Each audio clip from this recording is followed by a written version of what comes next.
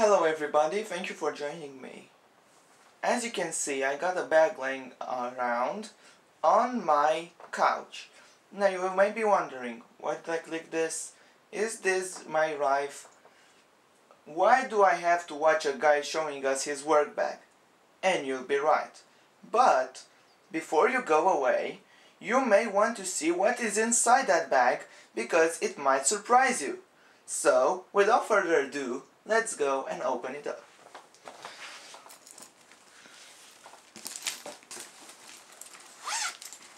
And inside, we've got a Dell Latitude C600 from the year 2001, which will be the subject of this video today. That is a gnarly ass laptop, so it's expected to be very good at what it was designed to be. And now, let's open the bag and see the accessories it came in. So, we've got a CD-ROM module, no DVD-ROM, sorry guys. Let's put it back here. The power brick itself. And the adapter from the power brick socket to a Euro plug. Yes, that's right, I live in Europe. So, with the accessories out of the way, let's conduct with the overview of the laptop. I'll be right back. So I got the Latitude on my desk right now, so we can begin the overview starting with the front of the computer. We have a battery, which is dead, a latch, which can push in to release the, hold on, it's tricky, which can release the display, we'll get to it later, and the modular C-bay, which currently has the floppy drive, but you can take the floppy out. You can also get a glimpse of the inside and replace it with the CD drive. The intercom is ringing. Let's put the floppy back.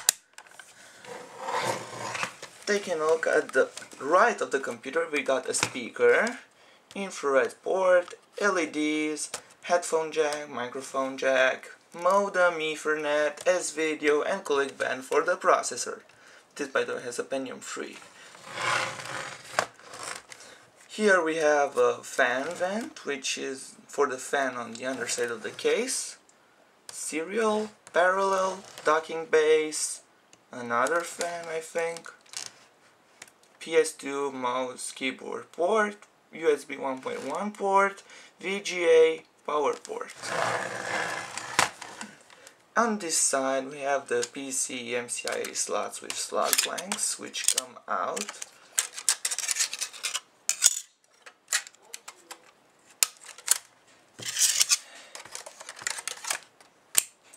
Hard drive, which is removable, Kensington slot, and speaker. On the bottom we have the hard drive tray, rubber feet all over, the exit door for the RAM and card, a bunch of accreditations, Windows 2000 product key, I'm cutting that off, and the Dell sticker for it, and the fan we talked about earlier. Now, time to open the display. As you can see, it has a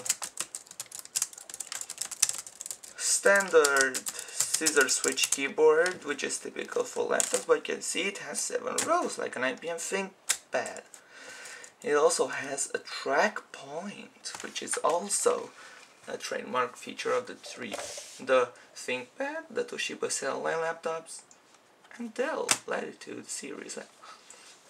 On the bottom we have a nice touchpad with 2 clicky buttons and also got the track point buttons here. As you can see, we have a nice big display. I think it is 12 inches at 1024 by 768 resolution. And now for the most important part. Let's boot it up. It actually works. So let's see what it does. So we're ready to hook up the Latitude, but oh look, no power outlets. So we have to switch to the one beside my bed. So let's do that right now. So I got the socket out. So let's begin by plugging in the low portion of it and taking the other cloverleaf portion and putting it in the power brick. The light turns green. So yeah, green, the color of champions. So let's put this and put it down there. Move the camera back to the Latitude.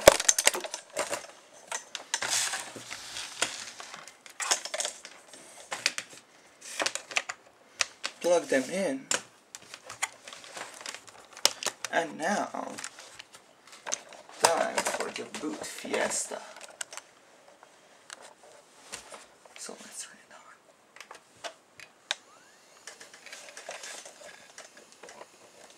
on. Look, it's a Dell Latitude C600 with wireless television A06 around 2000.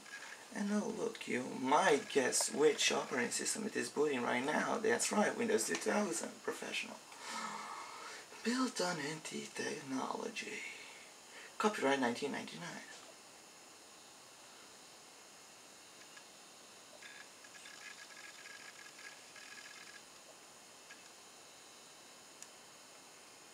This also takes a long time to put, around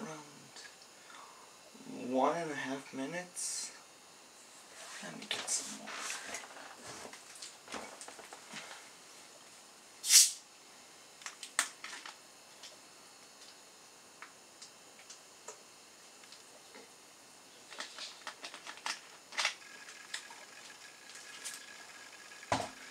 Alright, that's much better. So, if we got a floppy drive on any computer, what do we need? Floppy disks. Oh, that's not good. Let's put them here. We'll need them short.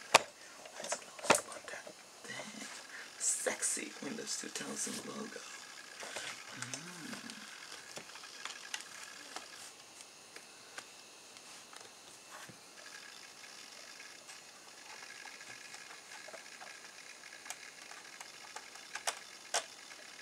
Floppy drive something it does every time. Ooh, flicker. So let me input my password here. As you can see, it booted up in Windows 2000 with AA16 background we all know and love.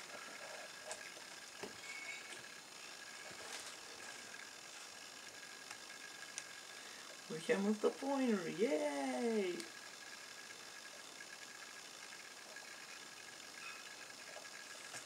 Oh, and this also has a TFT screen. And there are our applications I installed on this. And I made some retrofitting to this. I made it so it was ready to show off its full horsepower. And you may say, what about specs? I will show them to you right now. But first let's do the Windows overview. So we've got the random assortment of programs. God, this is slow.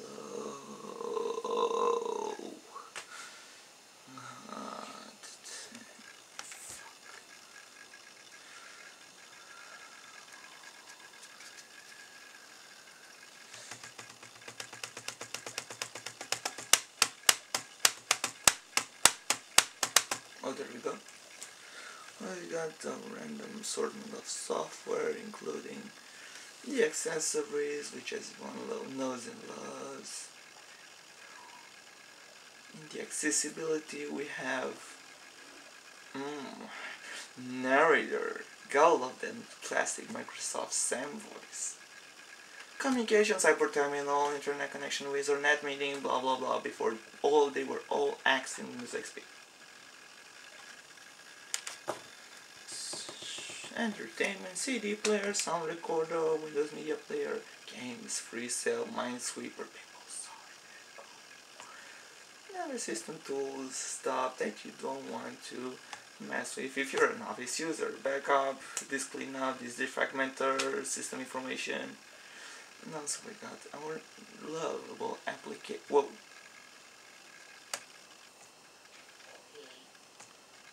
Whoa, what the fuck, man? Oh shit, are launching around here.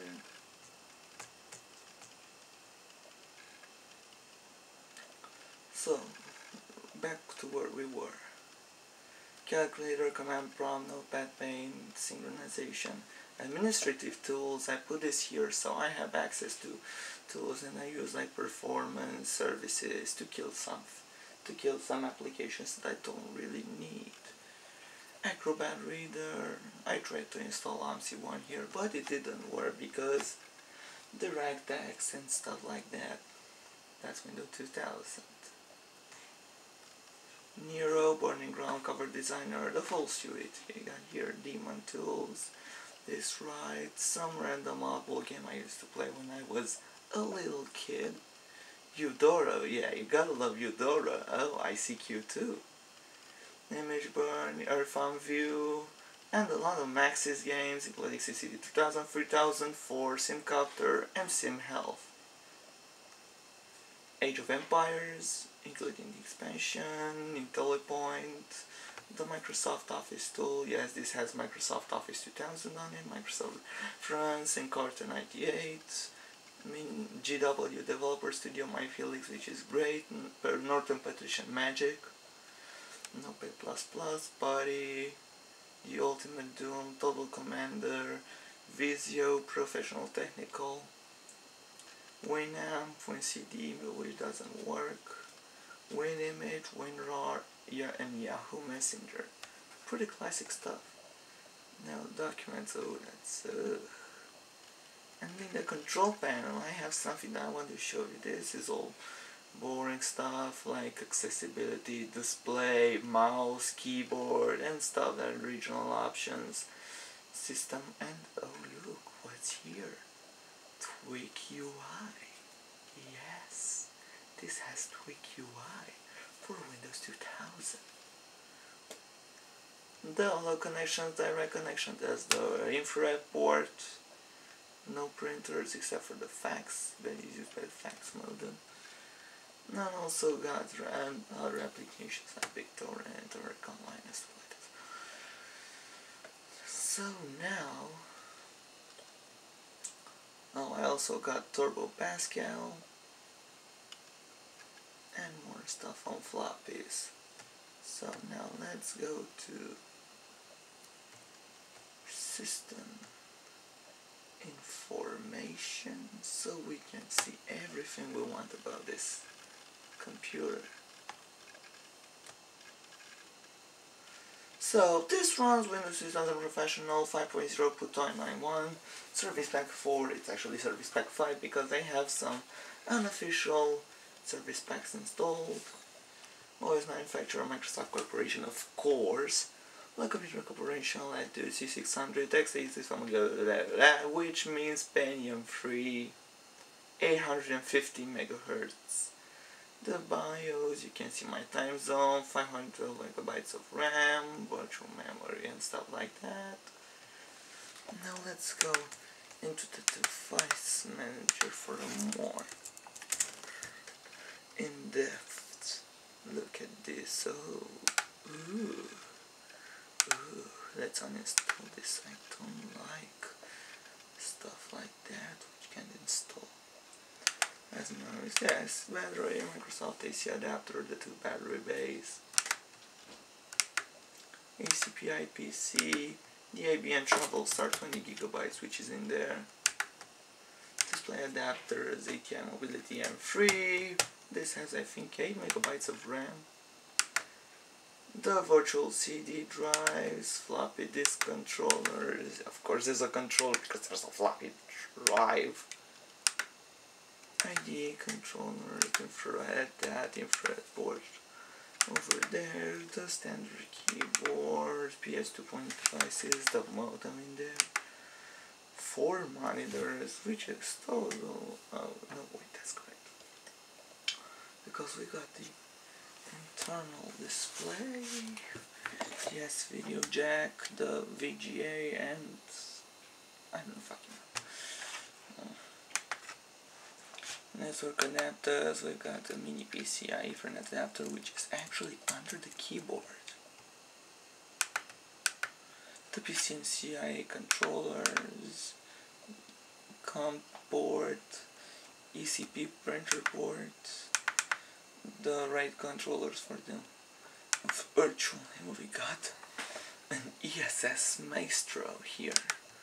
I heard that the ESS Maestro is ACPI lead. That always cracked me up. So, yeah, the ESS Maestro is said to be one of the best laptop sound cards or modules or onboard audio, whatever we want to call them, because it has wavetable FM synthesis and MIDI. So it runs great, and the applications would sound like you remember them. Like the C610, which is its cousin, and which has a crystal onboard audio module that doesn't sound as normal. I wish I could show you more of this software on this computer, but we're gonna close somewhere. We're approaching around 16-17 minutes, and while I wait than that, it will be a lot more, and I really want to make a part 2, because this computer is a very interesting specimen, and it needs further examination. So now, let's wait for Windows 2000 to turn off the computer and say goodbye, and thank you very much for watching.